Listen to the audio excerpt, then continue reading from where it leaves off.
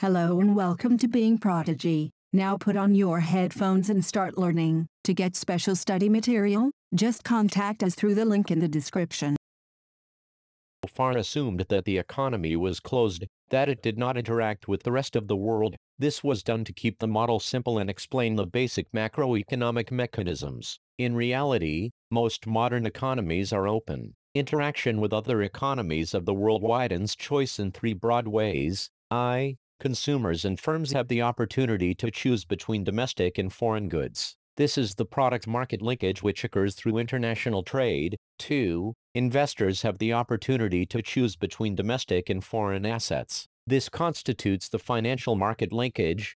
3. Firms can choose where to locate production and workers to choose where to work. This is the factor market linkage. Labor market linkages have been relatively less due to various restrictions on the movement of people through immigration laws. Movement of goods has traditionally been seen as a substitute for the movement of labor. We focus here on the first two linkages. An open economy is one that trades with other nations in goods and services and, most often, also in financial assets. Indians, for instance, enjoy using products produced around the world, and some of our production is exported to foreign countries. Foreign trade, therefore, influences Indian aggregate demand in two ways. First, when Indians buy foreign goods, this spending escapes as a leakage from the circular flow of income, decreasing aggregate demand. Second, our exports to foreigners enter as an injection into the circular flow, increasing aggregate demand for domestically produced goods. Total foreign trade, exports plus imports,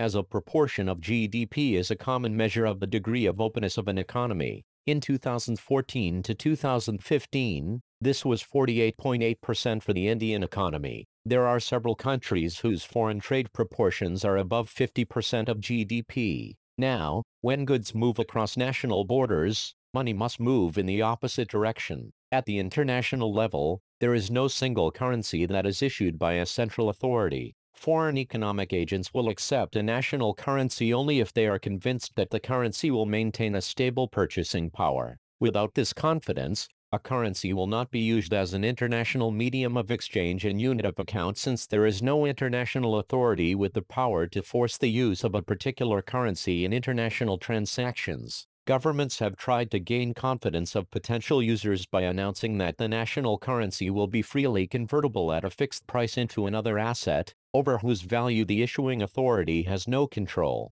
This other asset most often has been gold, or other national currencies. There are two aspects of this commitment that has affected its credibility: the ability to convert freely in unlimited amounts and the price at which conversion takes place. The international monetary system has been set up to handle these issues and ensure stability in international transactions. A nation's commitment regarding the above two issues will affect its trade and financial interactions with the rest of the world. The balance of payments. The balance of payments, BOP, record the transactions in goods, services and assets between residents of a country with the rest of the world for a specified time period, typically a year. BOP surplus and deficit. The essence of international payments is that just like an individual who spends more than her income must finance the difference by selling assets or by borrowing, a country that has a deficit in its current account, spending more abroad than it receives from sales to the rest of the world, must finance it by selling assets or by borrowing abroad.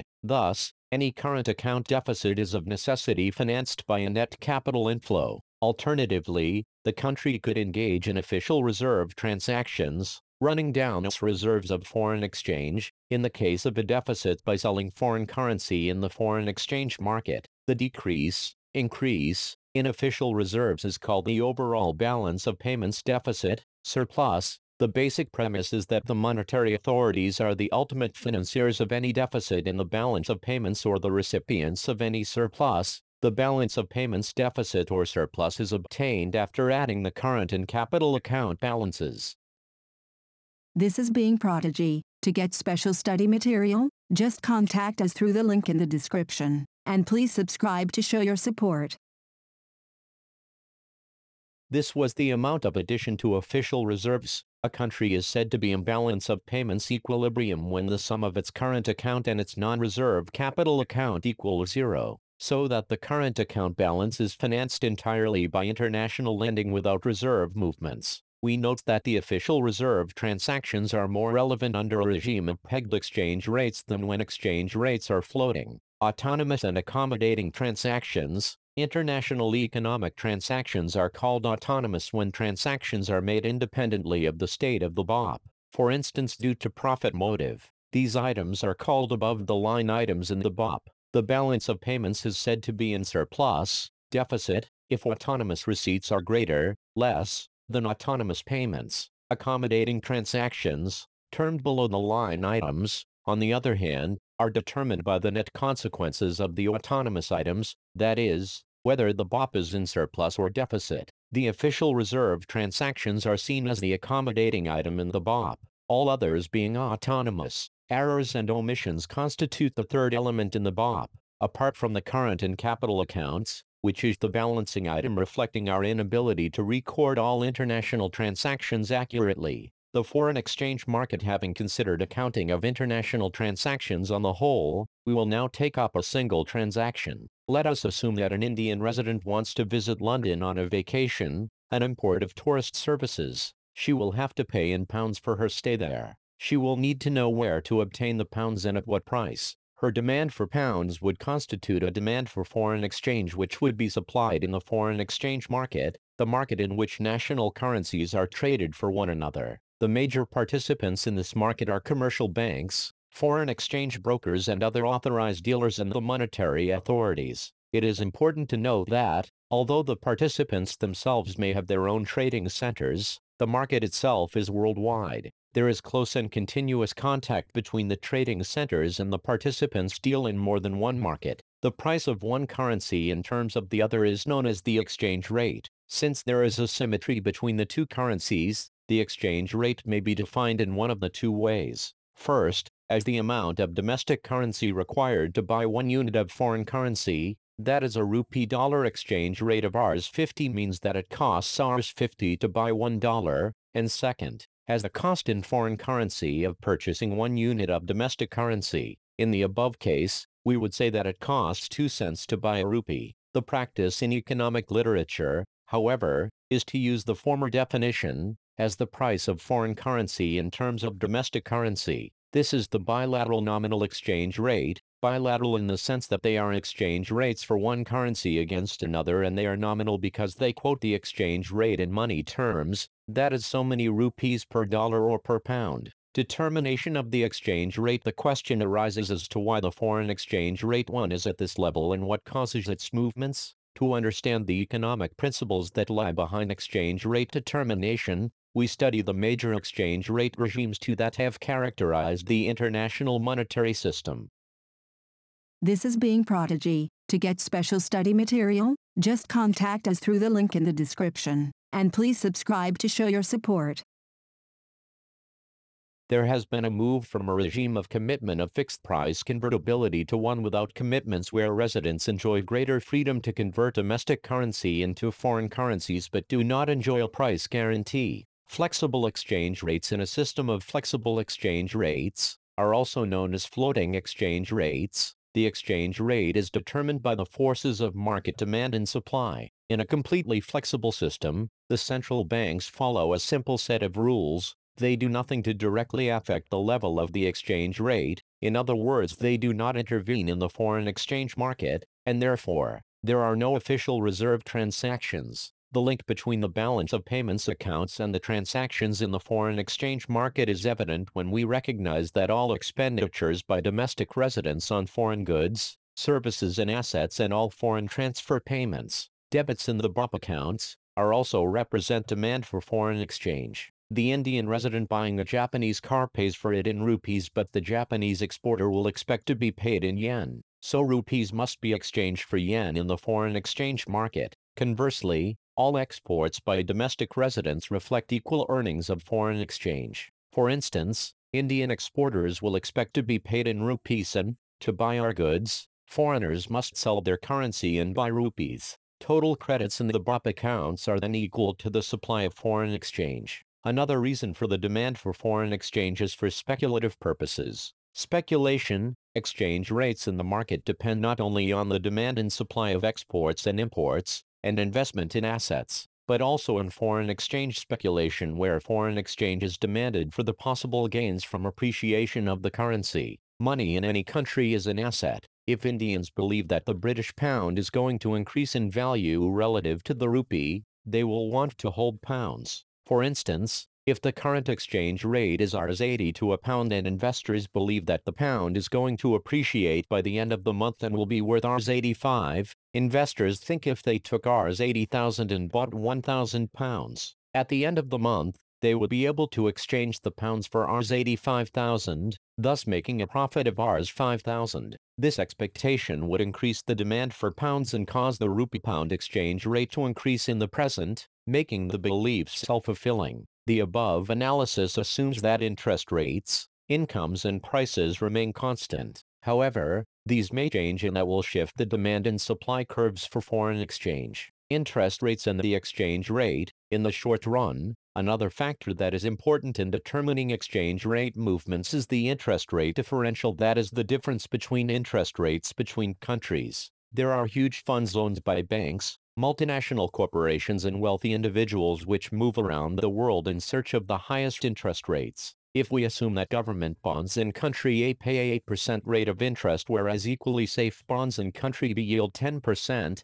the interest rate differential is 2%. Investors from country A will be attracted by the high interest rates in country B and will buy the currency of country B, selling their own currency. At the same time, investors in country B will also find investing in their own country more attractive and will therefore demand less of country A's currency. This means that the demand curve for country A's currency will shift to the left and the supply curve will shift to the right, causing a depreciation of country A's currency and an appreciation of country B's currency. Thus, a rise in the interest rates at home often leads to an appreciation of the domestic currency. Here, the implicit assumption is that no restrictions exist in buying bonds issued by foreign governments. Income in the exchange rate. When income increases, consumer spending increases. Spending on imported goods is also likely to increase. When imports increase, the demand curve for foreign exchange shifts to the right. There is a depreciation of the domestic currency. If there is an increase in income abroad as well, domestic exports will rise and the supply curve of foreign exchange shifts outward. On balance, the domestic currency may or may not depreciate. What happens will depend on whether exports are growing faster than imports. In general,